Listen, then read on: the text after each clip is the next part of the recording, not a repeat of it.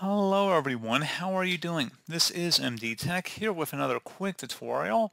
In today's tutorial, I'm going to show you guys how to open up a new tab page in Microsoft Edge.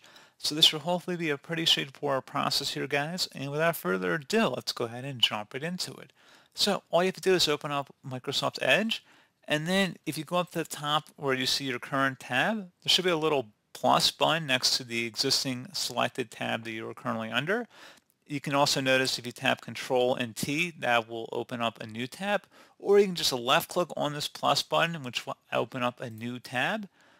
So pretty straightforward on that, guys. And if you wanted to close out of this tab, you just can click the little X button when you hover over it, or conversely, you can select the Control and W key combination on your keyboard as well to achieve the same effect.